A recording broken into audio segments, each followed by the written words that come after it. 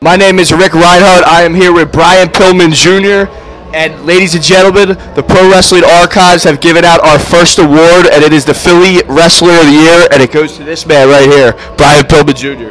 Hey, thank you guys. It's an honor to receive this award. I've had a steamrolling year of 2019. Ended out the year as Pro Wrestling Illustrated Rookie of the Year, and now Pro Wrestling Archives. And it's a wonderful thing to just have all this collective effort being presented and being rewarded for it. You know, not a lot of guys get to say this, so it's an absolute honor. I just want to thank my father for paving this road for me and having such an impact on the business that I was able to follow in his footsteps. And of course, I want to thank the fans that voted me in for these awards. It's been an honor. Awesome. Much love to Brian Pillman Sr. and Brian Pillman Jr.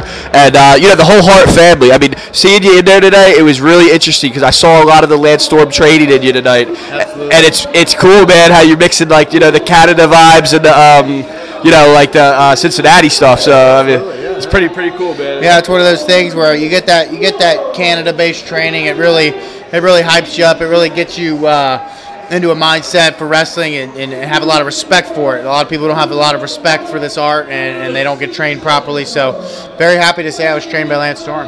Very cool. We saw Lance in this building many times, and it's interesting because I've only been to Canada a few times. Like, would you be able to tell the fans out there a little bit about like what the Canadian training was like and the culture? Oh, it was great. I trained in Calgary for 3 months. Since then, I've wrestled in Calgary. I've wrestled in Ottawa.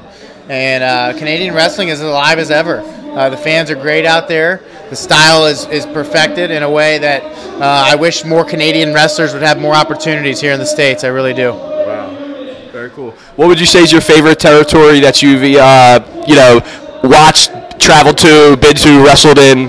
Tijuana. Wow. Love Mexico, and I love Mexican food and Mexican beer and Mexican women. Don't we all? You got to see some of these girls out in the crowd tonight, man. Absolutely. I got one of them with me tonight, so okay. I'm a taken man. What can I say? She's part Hispanic. Yeah, the ladies are going to be pissed on that one, aren't they? You're going to piss their pants, Thank you guys. Yeah, man. Thanks a lot for everything, man. Much success. Absolutely. Yeah.